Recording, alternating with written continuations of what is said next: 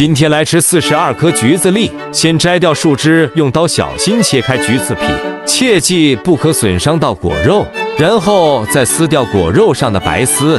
尽量做到整丝不断，或者藕断丝连也行，留着备用。接着剥开橘子果肉，挑选最饱满的一半，撕开外衣，依次摘出果粒。每颗小果粒都带着尾巴，这像什么呢？是不是像跳动的音符啊？这是比喻还是拟人呢？体育老师没教过语文，评论区告诉我。再从130粒中选42粒，厚度小于4毫米果粒。 橘子皮上场了，垫一张油纸，把刚才撕下来的白丝跟薄膜铺上去。最后再量取21克白糖，注入5毫升水，小火烧开融化。趁着滚烫，直接浇注在橘子白丝上，让它自然冷却600秒定型。